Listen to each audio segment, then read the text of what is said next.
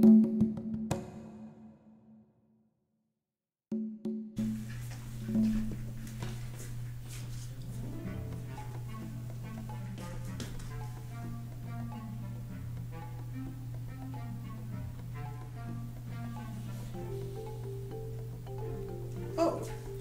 hey innovators, how are you? Today we are going to be building bridges out of popsicle sticks. We are going to design bridges that can support a lot of weight using a minimal amount of popsicle sticks. So you're going to use your engineering skills to find a way to equally distribute weight and be able to make a bridge that's light but really, really strong. So let's take a look at the materials that we need and let's get to work. Okay, innovators, for this project, you're not going to need a whole lot of material. All you're going to need are some popsicle sticks. You'll need roughly about 40 to 50 of them, so just make sure you have a good handful of them. You're going to need some glue. In my case, I'm going to be using a hot glue gun, but if you don't have access to a hot glue gun, you can just use some regular school glue, but you'll definitely need to let it dry as you're constructing your bridge. You're also going to need a ruler just to help you measure things out. And the last thing that I suggest you grab is a small box. It doesn't have to be a box, but what you're going to want is something with a 90-degree angle. It's going to help you support your bridge as you're building it. So I'm just going to place this small box here. You can use a tissue box, a cereal box, or you can just use a stack of books if that's easier. But this is all we're going to need to construct our bridge. Let's get to work. All right, innovators, so the first thing we're going to do is we are going to build the side walls of our bridge. In order to build each side, you're going to need 11 popsicle sticks. And if you follow along with me, we're actually going to build both of the walls if you follow my instructions. So the first thing I'll do is I'll start off with one popsicle stick, and I'll place a little bit of glue on each end. And again, remember, if you're working with just some regular white paper glue, that's fine. You're just going to need to let this dry. Okay, and I'm going to form this triangle shape. Now, I'll apply a little bit of glue at the top. The reason I'm working with hot glue is just because it'll dry quicker and it'll allow me to build this demo a little bit faster. So we start off with our triangle shape. Once we've done that, we're going to take 2 more popsicle sticks and we're going to glue them on each side of that triangle. So I'll place them there.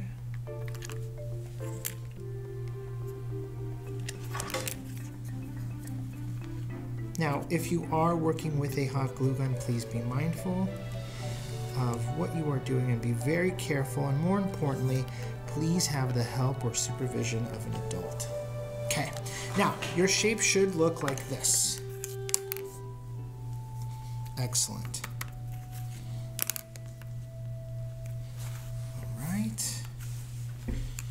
Now what I'm going to do is I'll flip it over so you have a better view of it. Now I'm going to make 2 more triangle shapes on each side, like this.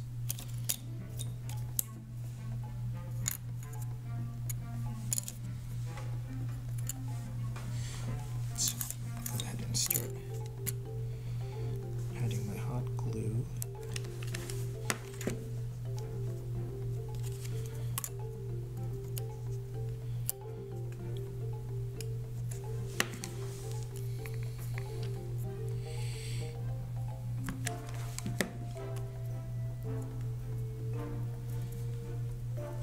Okay, we'll do the same thing on the other side.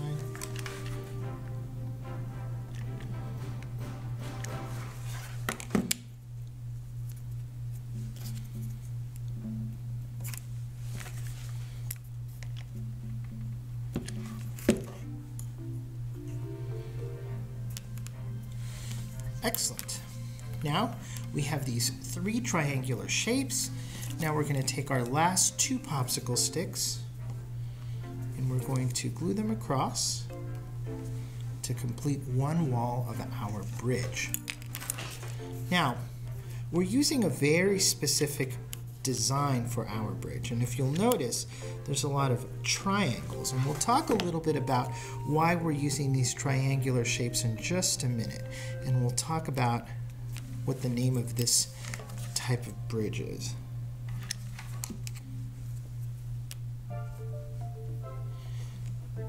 Okay, excellent. So we've constructed one wall of our bridge. Now we're going to have to do this 2 times. So I'm going to do the same thing over again, but I'm just going to speed it up so that we have 2 of these walls. So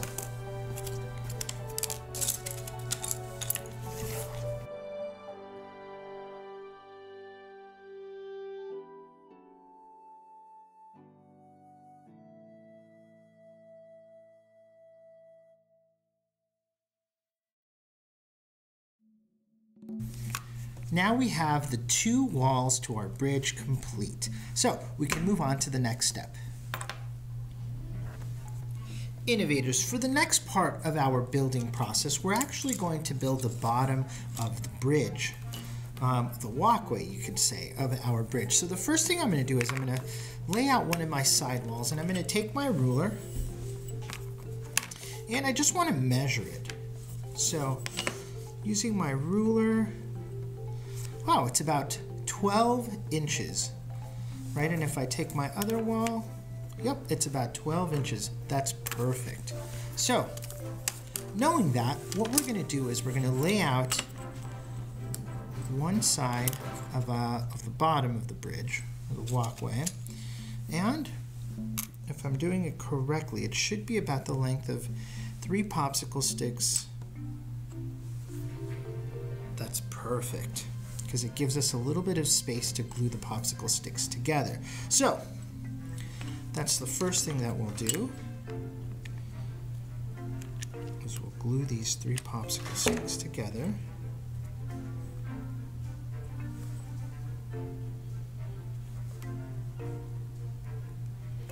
All right, and then I will measure, yep, about 12 inches. That's great. So now that I've done that, we're going to use a total of about 10 popsicle sticks for the bottom portion of the bridge. So I've used up 3. Now I'm going to take 4 of them, and I'm going to lay them out, 1 on each end, and 2 in the middle, right here where the popsicle sticks join. That looks good, and you want them to be as straight as possible, so using a ruler is really helpful. There we go. Okay, now I'm just going to glue them on each end.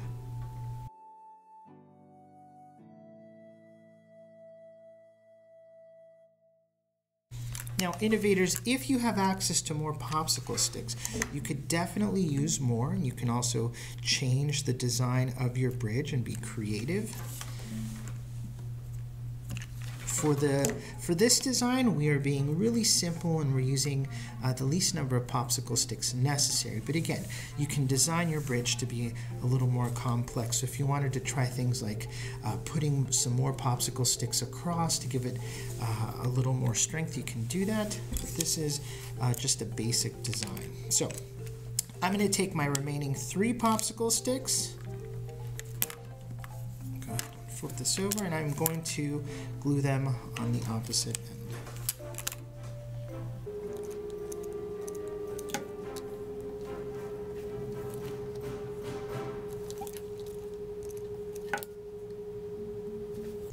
This looks great. Perfect. And if we measure it, it's about 12 inches. If we pull out one of our walls, yep, it lines up perfectly. Excellent. So now we can move on to the next phase of our construction, which is going to be to start putting the bridge together.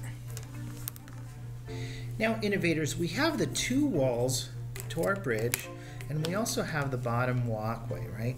So now we're going to assemble the bridge.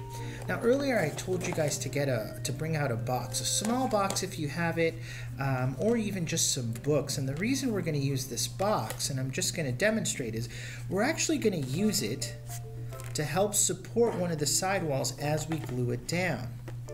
That's going to make it a lot easier for you so that you can use two hands to glue all of those corners. Or if you're using traditional glue like a white glue that needs to dry, you can put your glue down and as your bridge, use your box to hold up the wall while that glue dries. Again, in my case, I'm using a hot glue gun, so it's going to dry a lot faster, but I'm still using the box because it's going to help me keep it in place. So I'm going to glue at these 4 points because they actually line up really well with my bridge. So if you notice, the joints all meet the same place. So I'm going to start off with a little glue here. And then if I notice that my bridge is wobbly and needs a little more glue, then I'll go ahead and add more. I'm going to line them up carefully. Excellent. And now my box is doing the rest of the work because this sidewall is actually leaning against it. So I can go ahead and use my glue gun to add a little more glue to stabilize the bridge.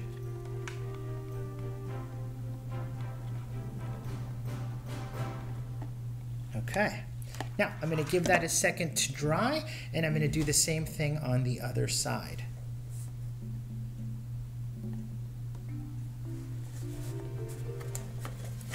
Nice. Okay.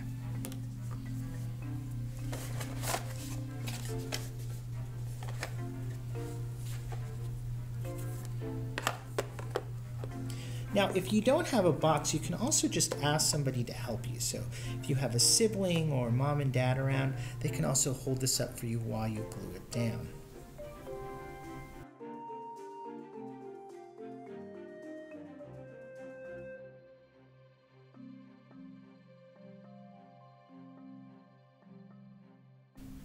Excellent. So now we are ready to connect the top of our bridge. Now, innovators, for the final stage of the building construction, we're just going to take 3 popsicle sticks and we are going to lay them across the top like this. Okay? Now, again, if you're designing a different type of bridge or if you're making it bigger, you'll need more popsicle sticks. But for this simple design, we've only used 35 popsicle sticks. Okay, we used 11 on each wall, so that's a total of 22. We used 10 for the bottom, so that's 32. Plus these 3 equals a total of 35 popsicle sticks. Again, now if you have access to more popsicle sticks, you can definitely extend your bridge to make it longer. You can also try different designs, and we'll talk a little bit about the specific design that I use today.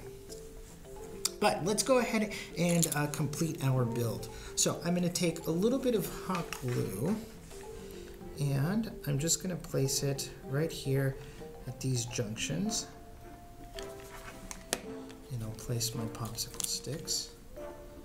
Now this is going to give your bridge a lot of needed support. So if it was feeling a little wobbly, once you place these beams across the top, the bridge is going to feel a lot more stable.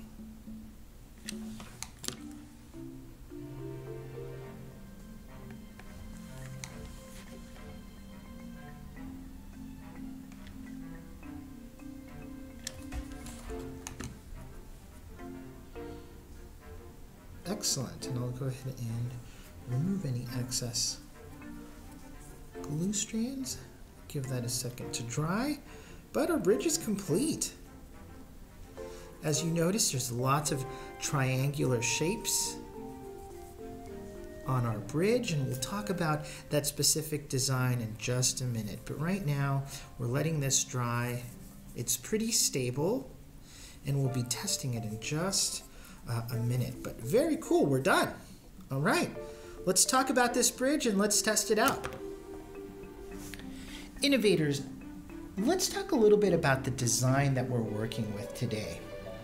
We designed a bridge using these triangles. Now, in architecture, our triangles are used very frequently because they are very stable and strong shapes. This is known as a truss element or a truss design. And what it is, it's a series of bolted or connected triangles. And the reason that the triangles are so strong is because they're able to equally distribute weight and pressure. So a bridge, right? A bridge is designed to hold a lot of weight on top. These triangles are able to evenly spread out that and distribute that weight so that the weight is not isolated in one particular place, which could cause the bridge to collapse. Now, the designer, the architect that made this bridge design very popular is a man by the name of Warren Truss, and this is actually the name of the bridge design that we're building today with our popsicle sticks. We're using these triangular shapes to construct our bridge, and we're going to use this design to support a lot of weight. You'll be surprised how much weight we'll actually be able to put on top of this little bridge made simply out of popsicle sticks and glue. So, an engineering marvel. You can always do a little more research if this is something you're really interested in. But today, we used our engineering skills to design a Warren Truss bridge out of popsicle sticks. All right, innovators, we are ready to test our Warren Truss bridge made out of popsicles. So I've separated these two tables and I'm going to place my bridge right in the middle. Now there's two ways that you can test for weight. You can either place something on top or you can use some rope or string to hang things from the bottom. And that'll also test how much weight your bridge can support. Now, I'm going to place weight on top. I'm going to use this heavy toolbox that I found, and I'm going to place it right on top. Let's see how my bridge can handle that weight.